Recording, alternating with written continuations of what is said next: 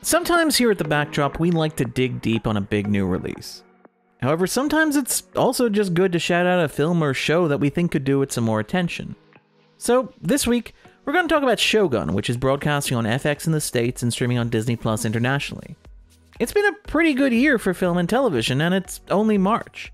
In particular, it's been a good showing for the old-fashioned miniseries, and Shogun is a great example of that. So, we're going to talk a little bit about what Shogun is, why it's so great, and then we're going to zero in on one aspect of the show that really demonstrates what a finely honed production this is. We also understand that maybe you haven't had a chance to watch it yet, or maybe you're just waiting for it to finish up before you binge it, so we're going to talk about those first two things without spoilers. Then when we get to the third section of the video, I'll give you a little heads up, and if you want to remain completely unspoiled, you can bookmark it and come back later. But look, for now, before we begin, there's only one thing you need to know. Shogun? More like show good. Hey, wait, we're...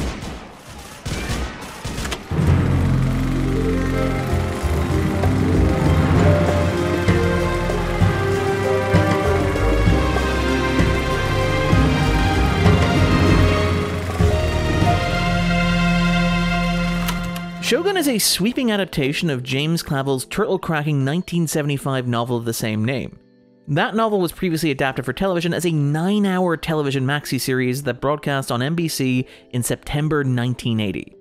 This adaptation was part of a larger wave of high-profile miniseries during the era, such as Roots, V, Rich Man, Poor Man, North and South.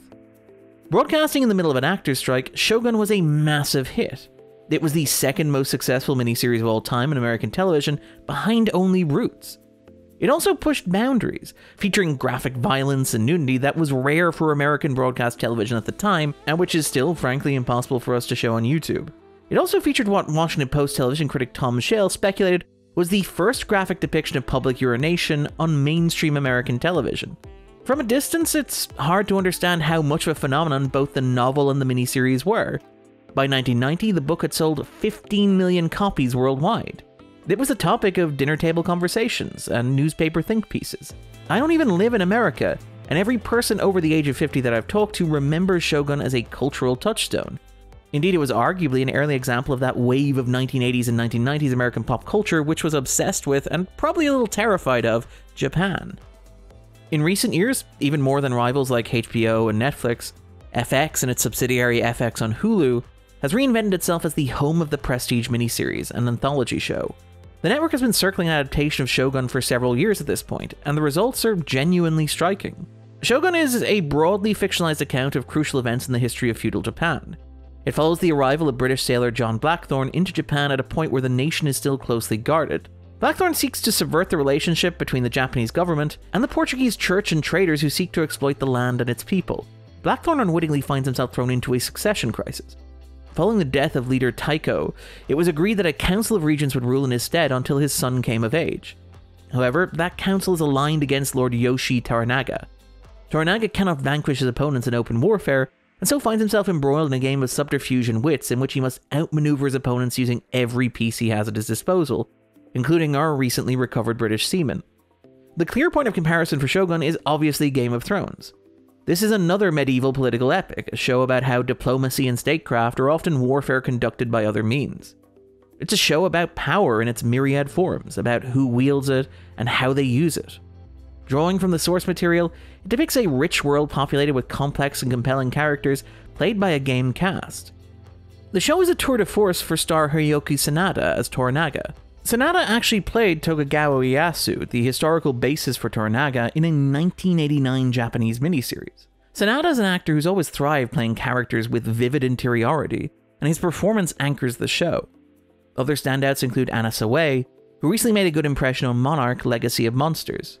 Also, Cosmo Jarvis is having a pretty good time playing Tom Hardy doing a Richard Burton impression. This is what beckoned me. The horizon, more than the deep. The freedom, more than the horizon. The production is absolutely top-notch. The set and costume design is detailed and rich. The show shot on location in beautiful British Columbia, capturing an atmospheric wilderness that will be familiar to any fan of classic American television. The score by Atticus Ross, Leopold Ross, and Nick Chuba is layered and nuanced, without ever veering into cliché.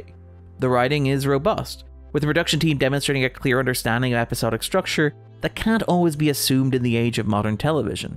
It helps the adaptation shifts focus away from Blackthorn himself, and in doing so downplays the overly familiar stranger in a strange land approach that would exoticize these characters in this world. Shogun is truly immersive. It brings a new perspective to an old story.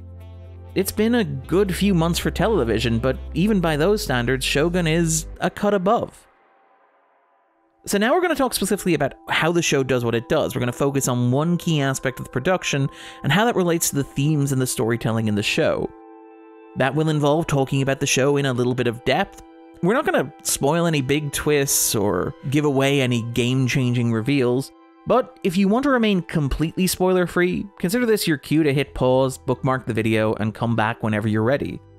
However, if you want to get a little more detail on the show, let's jump right on in. So, one of the big ways that Shogun immerses its audience in this world is through the use of language. It's very clever. The show basically adheres to the template employed by similar works like Martin Scorsese's Silence, in which the European characters, whether Spanish, Portuguese, or British, all speak English, while the indigenous characters speak in subtitled Japanese. This is not an approach that an American television show could have taken even 20 years ago. The original Shogun, for example, has the characters speak primarily in English. However, contrary to longly held beliefs in the entertainment industry, recent years have shown that American audiences are increasingly comfortable with subtitles. 3 of the last 5 Best Picture winners have been heavily subtitled. 3 of this year's Best Picture nominees involve extended dialogue sequences in languages other than English. However, there has been some pushback to this. On the podcast The Town, while discussing the potential use of artificial intelligence for translation, dubbing, and lip syncing, host and former Hollywood Reporter editor Matt Belloni singled out Shogun as a prime candidate for this process. You know, I've been watching Shogun on Hulu, and it's a great show, but it's mostly in Japanese, and it would be nice, not saying I would do this, but it would be nice to have an option to watch it in all English, and that the mouths of the characters would not be off as they are when you watch a typical show that is dubbed.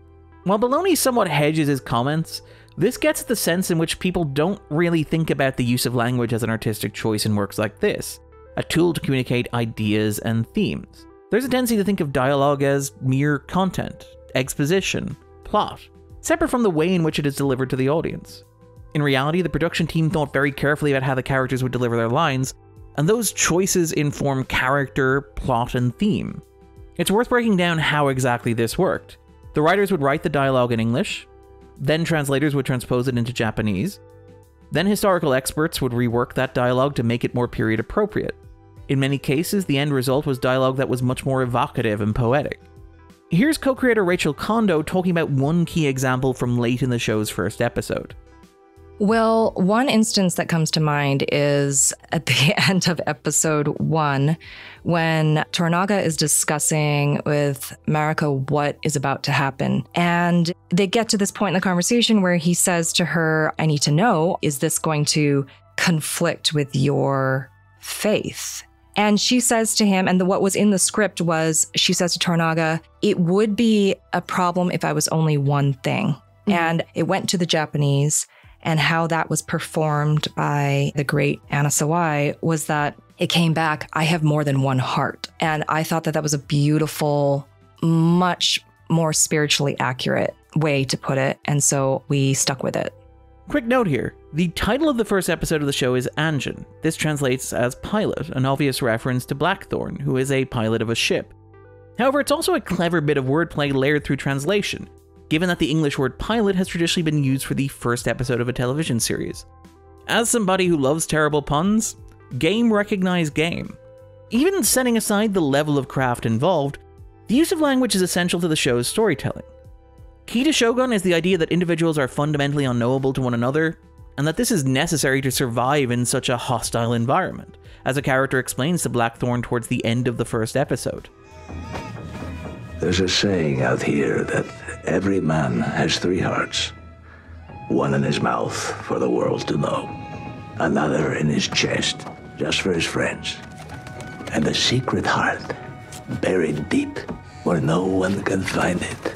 That is a heart a man must keep hidden if he wants to survive. This idea is reflected in various ways throughout the show, for example, the visual language. It's notable that early episodes tend to frame Toranaga from behind in order to make him inscrutable to the audience. Close-ups are shot with wide-angle lenses, which tend to distort the edge of the frame, creating a sense that the world outside the character is strange or uncanny. It's also reflected in the way that the show uses language. After all, words can express so much more than just their literal meaning, and much is lost through the art of interpretation and translation. From the show's opening episode, Blackthorne understands that his words can be manipulated and bent to serve the motives of the translator. They don't know about us, do they? You've told them Portugal's the only flag in Europe. Which means I am the first English sailor to reach your Catholic treasury. And you have no intention of translating my words. Shogun repeatedly uses the art of translation to demonstrate how language can be used to conceal or communicate intent. An idea can be modified or distorted as it works its way through modes of expression. Sometimes those differences are subtle. He asks what you seek here. To vanquish our common enemies. 敵と戦うのに殿の力添えをいただくためと申しておりまする。 Sometimes they're more profound. Till this milk dribbling fucks me, I'm ready to go. 心得違いがあったと丁重に詫びておられまする。 However, they always communicate a gulf between what is being said and what is being understood. Ironically, the show suggests that language is as much a barrier to comprehension as it is a vehicle to it. In some cases, it's easier for characters to understand each other while they're speaking different languages. Our Father who art in heaven, hallowed be thy name. This theme about the limits of communication is a recurring preoccupation in modern pop culture. For example, Shogun is part of a recent wave of feudalistic pop culture, movies and TV shows about fragmented and fractured societies, which suggests that the tendency of societies is to break down into competing interests, often with competing narratives, objectives, and even ways of understanding the world. In Ridley Scott's Last Duel, for example, the audience is presented with 3 different accounts of the same event, underscoring the idea that in such a society, everybody is entitled to their version of the truth. Denis Villeneuve's recent adaptation of Dune employs a similar approach to language, suggesting that many of the great houses speak their own languages and have their own processes. In Shogun, there is no monoculture. The groups and alliances within the show often break down into smaller and smaller subsets.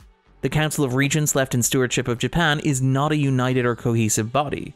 Even the Europeans are not a monolithic entity, dividing into Spaniards and Portuguese, Catholics and Protestants, and the characters who straddle various divisions.